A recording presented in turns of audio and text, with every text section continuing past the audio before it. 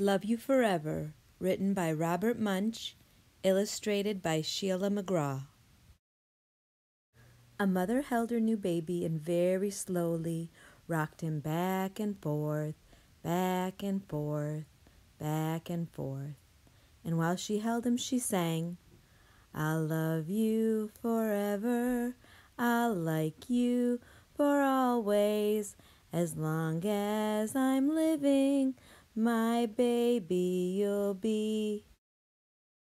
The baby grew. He grew and he grew and he grew. He grew until he was 2 years old, and he ran all around the house. He pulled all the books off the shelves. He pulled all the food out of the refrigerator, and he took his mother's watch and flushed it down the toilet. Sometimes his mother would say, "This kid is driving me crazy."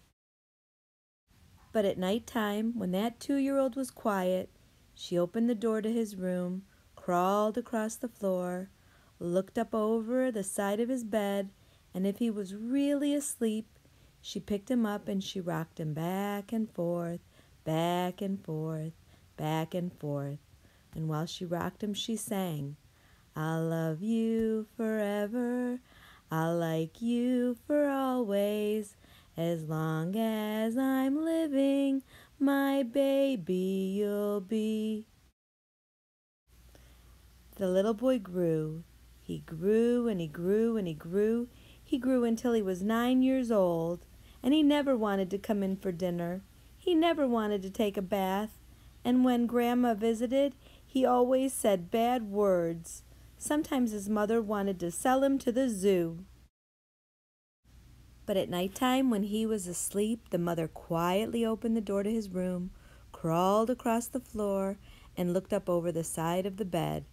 If he was really asleep, she picked up that 9-year-old boy and rocked him back and forth, back and forth, back and forth. And while she rocked him, she sang, "I'll love you forever, I'll like you for always, as long as I'm living, my baby you'll be." The boy grew. He grew and he grew and he grew. He grew until he was a teenager. He had strange friends, and he wore strange clothes, and he listened to strange music. Sometimes the mother felt like she was in a zoo. But at night time, when that teenager was asleep, the mother opened the door to his room, crawled across the floor, and looked up over the side of the bed. If he was really asleep, she picked up that great big boy and rocked him back and forth, back and forth, back and forth. While she rocked him, she sang, "I'll love you forever, I'll like you for always, as long as I'm living, my baby you'll be."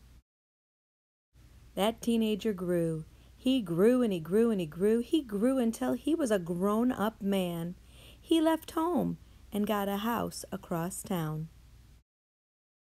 But sometimes on dark nights, the mother got into her car and drove across town.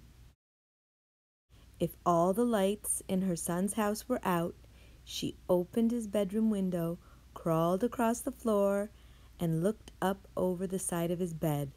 If that great big man was really asleep, she picked him up and rocked him back and forth, back and forth, back and forth. And while she rocked him, she sang, "I'll love you forever, I'll like you for always, as long as I'm living, my baby you'll be." Well, that mother, she got older.